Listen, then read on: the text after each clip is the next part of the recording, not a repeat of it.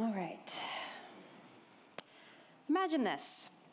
You just got paged in the middle of the night for a service you didn't build, so you're not entirely sure how to diagnose the problem, let alone fix it. So you start adding people from your team to a conference line, but of course they don't know how to fix it either. They didn't build it either.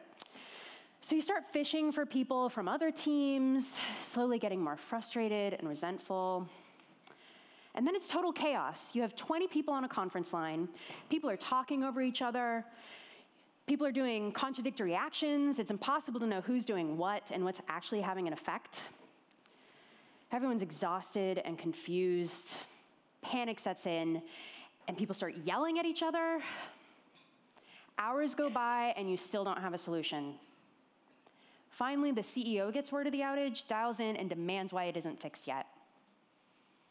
Does any of that sound familiar? I think a lot of us have an on-call nightmare like that. Sorry if I just triggered some PTSD for you guys. When you have an outage like that, every minute counts. Downtime can mean losing customers, which affects your bottom line. So it's important to have an organized approach to come to the fastest resolution, minimizing your recovery time and the cost of the outage. Before we go any further, I want to get through some definitions. So a major incident is an unplanned service outage that actively affects your customer's ability to use your product. Now, some more operationally mature companies may have a formalized incident response process. This is basically a runbook for how to behave during a major incident. It defines who needs to be involved, the steps you should take, how decisions are made, all that stuff. Now, many incident response processes will have a role called the incident commander. They lead the response. They're the key decision maker, they delegate all tasks, and they keep communication flowing. Now, this is often abbreviated as IC. I know that's confusing because that can also stand for individual contributor. So if during this talk I say IC, know that I'm talking about the incident commander, but I'll try not to use abbreviations. So whether or not you have a formalized incident response process, it's pretty common to think the person best suited to lead during a major incident would be senior technical leadership. They have the subject matter expertise, they have the authority to make decisions. The problem is that's not scalable. If a small group of technical leaders have to respond to every major incident, they're going to burn out. I'm here to tell you that you can streamline your incident response process by inviting non-technical people to serve as incident commanders. And I'm proof that this can be done without compromising response effectiveness. So who am I? I'm a bit of a business cat. My background is in project and product management. I joined PagerDuty as a Scrum Master, and I'm currently working on their business intelligence team. And I am the first non-technical incident commander on our rotation. So today I'm going to talk to you about the top skills that really make a good incident commander, and then I'm going to walk you through how to train them in a nice, friendly way. So, skills that make a good incident commander. My goal here is to give you some top skills so you can identify people in your organization to serve as an incident commander and relieve that on-call load from your more senior technical leaders so they don't have to serve as an incident commander. Bit of a spoiler, none of the skills I'm going to talk about today are technical skills. They're all soft skills. So although I am arguing that you do not need to be an engineer to be an incident commander, I will say you should have a high-level understanding of your system architecture. It's really helpful to just have a basic understanding of what your services do and how they affect the product and your end users. For me, this was just a matter of staring at our system diagram for a really long time. I actually made flashcards to try to memorize the silly names of our services and the silly names of our teams that own each of those services and what they do from an end user perspective. Just a basic understanding. The key distinction here is the incident commander does not have to understand the entire tech stack. They don't know how to build or fix any of these things, just that basic high-level understanding. Okay, so top skill for a good incident commander. You want somebody who has a mind for process. Someone who is really good at remembering, following, and enforcing the structured steps in your incident response process. They have to be able to remember all the different formalized roles involved, who should be doing what, all the different communication rules, how information should be flowing, how decisions are made. This is a core competency of project managers, which is my background, so this was a really natural fit for me. But you can think about other people who aren't necessarily project managers, but really thrive in that highly structured environment. They could do really well leading an incident response process. Next important skill is communication, but it's a specific kind of communication. You want someone who is comfortable with directive communication. They can't be afraid to tell people what to do, no matter what their day-to-day rank is. So an incident commander becomes the highest ranking person on the call, higher than the CEO. Now, obviously, you need to get leadership approval for that definition of the role in advance, but even when you have that buy-in, you need someone who is going to be comfortable maybe kicking off their manager if they're not being helpful on the call.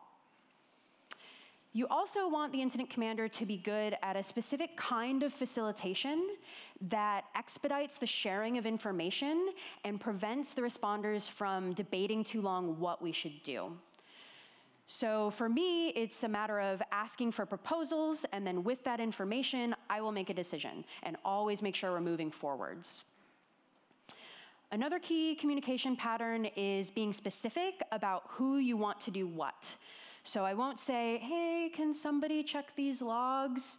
No one will do it. I have to say, Matt, will you please look at this service? I'll get back to you in 5 minutes. And then Matt will go do that. Now, this kind of directive communication style is actually my natural communication style, which is not always the best when you're working with teams, especially as a Scrum Master, which is much more open and facilitative. So serving as an incident commander was actually a really good outlet for me to use this very specific communication style, which is really comfortable for me. So think about people in your organization who tend towards that side of the spectrum. Maybe managers or product owners tend to take this stance. They may have these really good communication skills for an incident commander. Next important skill is time boxing. So you may have noticed in my example of the communication pattern of assigning a specific task, I gave Matt a time box. I told him to come back with me in 5 minutes with his results. So you need the incident commander to remember to always give a time box and to keep track of that time box and actually follow up within that time box. So at PagerDuty, we use this really high-tech system of paper and pen, of just jotting down, I told this person to do this at this time, 5 minutes, and I just keep that running log and look back at my notes to say, okay, that time has passed, I'm watching the clock. Matt, what do you have for me? Do you need more time? How much time do you need? Take a note of that. Come back to him in that time. Another key responsibility of the incident commander is keeping information flowing and maintaining a regular cadence of updates for your customers and your stakeholders. So you need somebody who's going to watch the clock and be, okay, it's been 30 minutes. Do we need to tweet out another update for our customers? So this is another core competency of project managers, keeping track of time. But you can think of other people on your teams that are really timely, always thinking about, when's the next deadline, showing up on time, et cetera, who just really good at watching the clock, could be really helpful for an incident commander. Now, I just walked you through a few skills that are very structured and directive, and all of that needs to be balanced by really strong active listening skills. So you want an incident commander, especially when you're talking about a non-technical incident commander, to be able to listen to the expert feedback of the responders and use that information to make their decisions. So they're not just a tyrant saying, this is what I think we should do, go do it now. You're going to listen to the experts, who are the engineers responding to the incident, ask for those proposals, ask for the impact of those proposals, and based on that information, then I will make a decision and keep us moving forwards. And you don't want someone who's going to just blindly follow the process. I made this decision, we're going to keep going because this is the process and I'm enforcing it. You want somebody who's going to be flexible enough to modify your plans as you get more information, as you run those tests and you get new information from your responders. And finally, even when you have a highly structured incident response process that you're all really good at, it's always going to be a fairly chaotic situation. There's going to be a lot going on. So you need someone who's an incident commander that can keep track and hear everything that's going on and follow along, because it's going to be an intense situation. So here's a good summary of the top skills for an incident commander. They're all soft skills. You don't have to be an engineer to have these skills and be a really great incident commander. You could be more junior, maybe a more junior engineer who has some of these skills. You can have them be an incident commander. I talked a lot about project management because that's a bit of my background. Product managers have a lot of these skills. We've got 1 or 2 product managers on our rotation now, and people managers. All of our engineering managers are incident commanders now, even though they're not writing code day to day. QA engineers may be a fit that you hadn't thought of before, that are really good at time management, structured process, that type of stuff. So once you've identified some people who have those soft skills and you think could make a really good incident commander, how do you train them? It's still a really high-stress situation. It's critical. They're leading a response when every minute counts, money's on the line. So you need a really good training process to get them up to speed quickly. And especially when you're talking about non-engineers being an incident commander, it can be super intimidating. I think even for engineers who've been on plenty of incident calls, this isn't a situation you want to be in every week. It's not fun for anybody. Being outside of engineering, it's even more of a black box. It's really easy to think, oh, I could never understand what you're even doing. How could I lead or help in that situation? So you've got this really big hurdle to overcome to get these people to feel comfortable and confident to lead during this business critical time. So I'm going to walk you through the training process that I went through at PagerDuty. And I want to say throughout that process, I felt constant support and encouragement. I felt welcomed, like I was a part of the community. And that is so important to help people get over that imposter syndrome, especially for folks outside of engineering. So keep that in mind. So first, you need to start by specifically defining the incident commander role. Now, we refined this over time at PagerDuty, but the key distinction here is the incident commander is not responsible for finding a solution. They should not be doing any investigation or mitigation tasks themselves. They're responsible for coordinating the response. They keep communication flowing, and they delegate all tasks. Delegate means they're not doing it themselves. They're telling other people to go do the thing. It's enough cognitive load for any one person to be investigating, trying to find a solution. To add on that coordination and communication piece is too much for any one person. So this division of labor is really important. And by separating out the coordination role, that frees up your subject matter experts to focus on finding that solution. They don't have to worry about updating stakeholders or customers. The incident commander will take care of that. And this specific definition really frees it up for non-technical people to help out in this situation. So a really good best practice that we do is we host regular incident response office hours. I think we're at twice a month right now. And we try to get people from all over the organization to come. It's on our company shared calendar. And we try to argue that a major outage and incident response, it's not an engineering problem. It affects the entire business. Obviously, customer support needs to be familiar with what happens because they're going to get customer complaints and going to be able to speak to what's going on. Marketing may want to change their communication if you have an active incident going on. Sales should be familiar with your incident response process. They're working with customers as well. And if you have a really strong process, if you can talk about the resiliency of your product, that's an asset for sales to talk about. So it's useful for the entire business to understand what happens during an outage. So we try to make that clear, have an open door policy, let people come and ask questions, walk through the documentation with them. And this is your opportunity to clarify the incident response role, that you don't have to be technical to do it, and really explain the need for more help. The more people you have on that rotation, the lighter the on-call load for everyone. And it's also a really good opportunity to get some visibility in the business. So once you've hooked a prospective incident commander that understands the need and expectations for their help, you put them on a schedule to shadow the incident commanders. So especially for a non-engineer, they've probably never been on call before. So this is a great opportunity for them to build up some empathy, feel that on-call pain a little bit, and really hammer in, this is hard. And if we get more people on the rotation, it's easier for everybody. But you want to make clear that when they get paged, so does the incident commander, they should dial in to the call. It's not enough to look at the notes afterwards. They should dial in and listen in real time, but they have to remain silent. It's a high-stress situation. Every minute counts. You don't want to distract from the response process by asking questions, so they have to stay quiet and just silently observe. Now that's a bit harsh, especially for a trainee. So after you resolve the incident, follow up with the shadow to see if they had any questions about what they heard on the call. Make sure they feel supported in their learning. Now, scribe is another formalized role in an incident response process. They're responsible for keeping a real-time log of everything that happens during the incident. The major information that was shared, the decisions that were made, the results of experiments, et cetera. We just do this in Slack, just typing away. And this is really useful to analyze in the postmortem.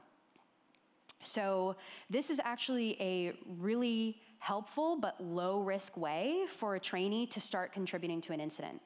This is actually the first way that I got involved with a real incident. It was a longer running one, so the person who was scribing pinged me in the background saying he really needed a bio break, could I take over? And I was a little nervous, but I was just typing. It's not the end of the world if you miss something. So I took over. It was a little stressful, but I just kept up as best as I could. And when it was over, that was the first time that I really felt like I can help in this situation. I can actively contribute during a major incident. This isn't so bad. And keeping that real-time log really hammers in the process. Because I'm keeping track of it, it helped me learn and remember all those communication patterns. Next, you might have a trainee practice being an incident commander during a Failure Friday exercise. So you may be familiar with Netflix Chaos Monkey. Now, this is a process of intentionally injecting failure into your systems to see what happens and test the resiliency of your services. This is also a really great way to test your incident response process. So a lot of planning goes into this every week. We decide which service we're going to take down. We do it during business hours. We're all in the same room. So it's lower risk. And we'll ask our trainees who wants to volunteer to serve as the incident commander during this exercise. And they'll have tons of support. So it's another low-risk way to get some really good hands-on experience being an incident commander, to really build up that confidence and some credibility, because the Failure Friday exercise will involve engineers. So you have this non-engineer being an incident commander in front of them, they'll gain some credibility. Next, you want to have your trainee, after they've listened in to a few incident response calls, maybe helped out as a scribe or practiced during a Failure Friday exercise, set them up to reverse shadow. So make sure they have a buddy, an incident commander that is more experienced. And when there's an incident, they will both get paged, they will both join the call, but the trainee serves as the incident commander. So I'll get on the call and I'll say, hi, I'm Rachel, I'm the incident commander, tell me the situation. But I'll have Matt in the background sending me direct messages about, hey, remember to ask for the customer impact, or hey, it's been 10 minutes, you need to follow up with this person. It's really important to offer that support in the background so you're not undermining the authority of the trainee. You want to let them lead, let them get this experience, and again, gain that credibility with the engineers. But it's so helpful to have a buddy that you can bounce ideas off of. My first time being an incident commander, I was super grateful to have somebody to just message in the background saying, hey, I think this is what's happening. Is that what they're looking into? Or is the status correct? I'm about to send an update. And he'd just say, yeah, you've got this. Keep going. You're good. It really helped me feel supported, like I can really do this. And I really did it. It felt great. After you resolve an incident, it's a huge sense of accomplishment. To resolve something so mission critical as a team, it's a great feeling.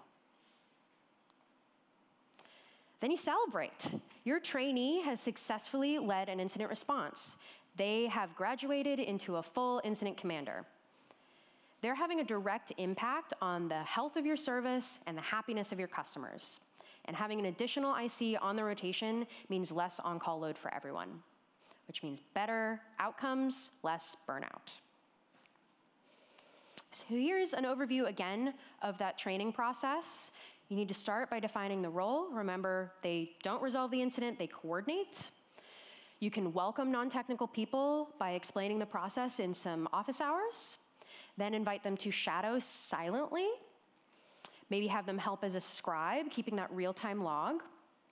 And then practice during a Failure Friday exercise, serving as the incident commander. And finally, reverse shadow with some help in the background. Now, DevOps is all about building empathy and breaking down those functional silos between developers and operations for ultimately better business outcomes.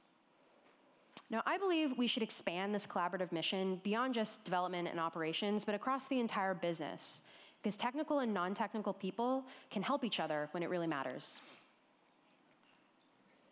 If you want to learn more about how we do incident response at PagerDuty, we've actually open sourced our documentation. You can just go to response.pagerduty.com to read through all the different roles, details about our specific process.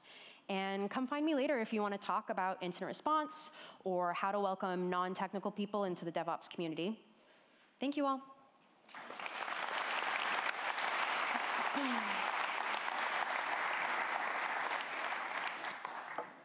Do we have time for questions? Yeah, we do. All right. Any questions from the audience? All the way in the back, yeah.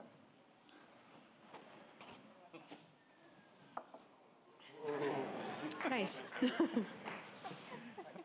Hi. I was wondering if the incident commander role is a full-time job or a part-time?